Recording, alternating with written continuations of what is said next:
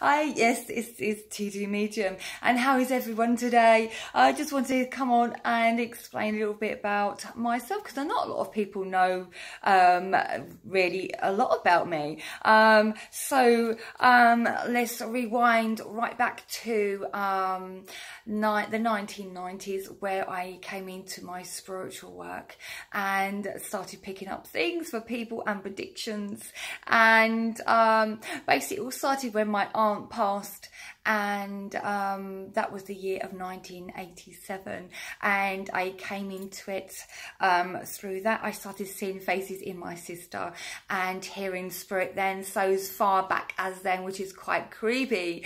I was very scared then, but now many years on, I'm used to it now, and I want to use my gift for a lot of great things, and to help people overcome their loss, and to help link both worlds really, so they are more happier, because it's very hard when you lose loved ones, and that transition period of losing somebody and not hearing their voice and not seeing them is very hard. So I try and link the both worlds to make them feel more comfortable and reassure them in a way.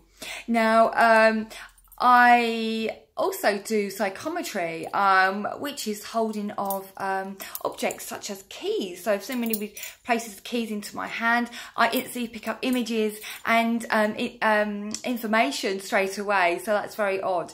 Also cups. I've had information from cups when people have held me cups, and pens. So I find this all very interesting, and I love talking to people. I'm not scary. I just never switch off. I'm a bit like a police officer. I find it very hard to switch off as people talk to me. I go on voice vibration, and I love it. I love my job, and it's lovely just meeting so many different people, and I appreciate my gift. A lot of people hate their jobs, and I'm very lucky that I love my job so much. So take care.